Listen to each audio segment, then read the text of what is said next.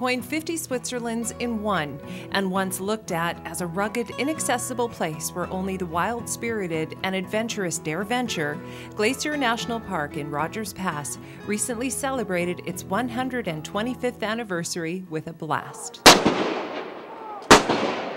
A blast from a howitzer cannon, that is. In 1881, Major A.B. Rogers was hired by a private railway company to find a pass over the unexplored Selkirk Mountains. Rogers set out with the hopes of having the pass named after him and collecting a $5,000 bonus. In 1882, Rogers did indeed confirm that a pass existed and that it was good enough for the rapidly approaching railway. We're mainly a hiking park.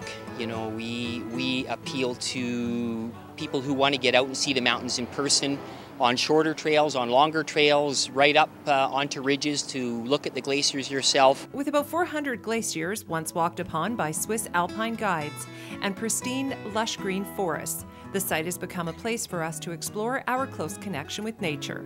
The scenery changes very little, but a lot has changed in the way that people interact with these exceptional places. During the festivities, I found out that exploration of the park can indeed be done quite easily before daylight slips away, without going much further than the Discovery Center. If someone just wants to kind of hang around the Discovery Center and look at things, this is a good little tool.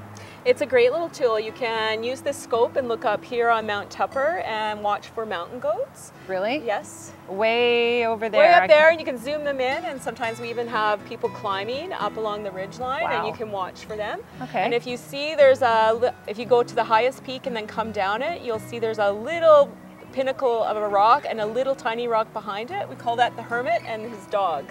Hermit and his dog. Well, I'm not quite sure where I should. Oh, look at that! I can totally. Oh, that is the coolest thing ever. Wow. That is just incredible. Whoops! And you can go around. There's wow. the Swiss glacier. Okay, that's amazing. Well, did somebody just find that? One of the coolest things I think you talked about was the fact that along that one little ridge, that's kind of all it's a glacier, moraine, yeah. Glacier deposits, and there's a cabin over there. And there is a cabin, so people can come and stay in the backcountry overnight. You just have to pack everything in and then pack it out. But you can stay up there and enjoy the fresh subalpine air and get up close and personal to the glaciers. No wireless. Oh, you never know. No toilets, though. No toilets, just pit toilets. Yes.